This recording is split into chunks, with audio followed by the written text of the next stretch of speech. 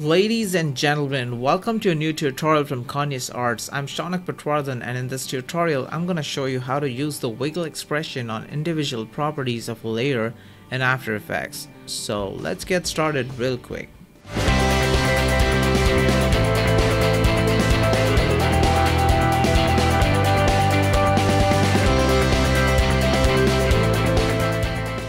Now, if you're a total beginner at After Effects and you have no idea what's a wiggle expression, I'll just explain it real quick. If you already know the expression, you can choose to skip this part. So the wiggle expression goes as follows: wiggle, open parentheses, value 1, comma, value 2, close parentheses. The first value is the frequency, which is the number of times the layer wiggles in 1 second. This value is measured per second. And the second value is the amplitude. So it is the area or the distance in pixels that the layer moves across. Alright, so once you're in After Effects, go to Composition, New Composition, 1920 by 1080, 30 FPS is cool, press OK. And I'm gonna create a solid by pressing Ctrl Y or Command Y on my keyboard. And but the default settings are fine. We have a black solid, and let's give this a quick gradient ramp. I'm going to swap the colors and change this to a radial ramp, and I'm going to move this point right dead into the center and this one to one of the corners, and I'm going to change this white to a very dark gray. So we have a nice subtle gradient here, and we don't really need this solid, so I'm going to lock it. And let's create a new shape layer. Circle is cool. Okay, go to ellipse. And for the path, I'm going to change the size to 200 by 200 and go to the transform and change the position to 0 and 0 so that the ellipse is nice and centered. Okay, our stage for the tutorial is set. Now let's start with the good stuff. If I press P on my keyboard, it reveals the position property of this layer. And if I Alt or Option click on the position, it opens up the expression area. This is where we type expressions. Let's remove the default expression here and type in wiggle, open parentheses. Let's type in 5, 10, close parentheses. And it's always a good habit to end an expression with a semicolon and press enter. By the way, the enter that I'm pressing is the numeric pad enter, not the enter on your main keyboard. If you press the enter on your main keyboard, it'll just add a second line to this. So you have to press enter on your numeric keypad, or you can just press anywhere outside the expression area. It does the same thing, finalizes the expression. Now I'm going to reduce the timeline to maybe 10 seconds. Let's preview the first 3 seconds. So this is our wiggle expression that is applied on the position property of this layer. This is nice and easy and quick. Now you'll notice that the layer wiggles in both the axes. The wiggle expression by default applies on all the values in this particular array. Any property on a layer in After Effects that is separated by a comma, the one that you see here, that's basically an array, and we can use an array to apply expressions on individual values. The way to write an array in expressions is to open with a square bracket and add commas to separate the values. Since we have 2 values, we'll separate them with a single comma. If we had 3 values, that would require 2 commas. So now this is being applied to both the axes. Let's change this so that we can apply it only for the x-axis. So the y-axis remains constant, and the x-axis will add the wiggle expression. So to do that, remove the semicolon, go to the beginning of this line, add a square bracket, and add a 0 in a square bracket. So this is where we are defining that this expression is being applied to the x value. This is value 1 and this is value 2. I'm not going to go into the details of writing expressions, but basically this is 0, 1, and if there were more values, they'll all start from 0. So x-axis is always 0 value. So 0, 1, 2, 3, whatever.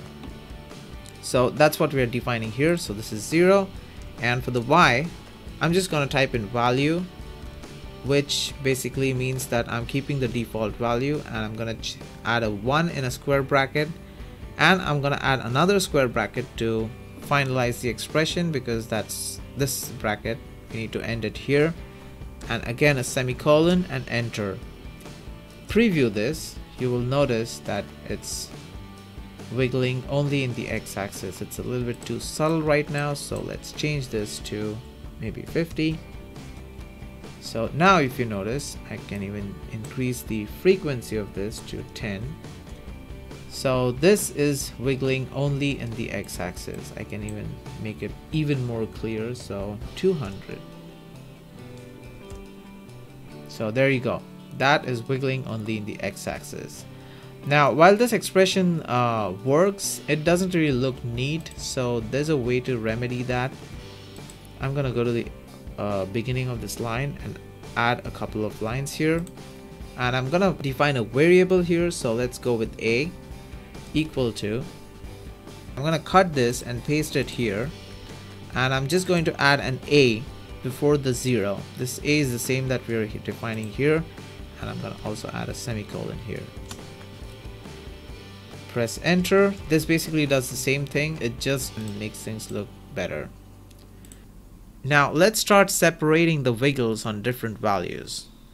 But before we start there with the next part, I'm going to delete this expression, and I'm going to change this layer to a 3D layer. So now we have 3 values in the position property of this layer, x, y, and z. Before we start with the next part, I'm going to add a new null here, and I'm going to rename this to expression. Cool. And go to effect and add expression control. Go to expression control and add slider control, and let's duplicate the slider control 5 more times, so we get 6 sliders here. Now I'm gonna start renaming these sliders. So this is going to be our x frequency.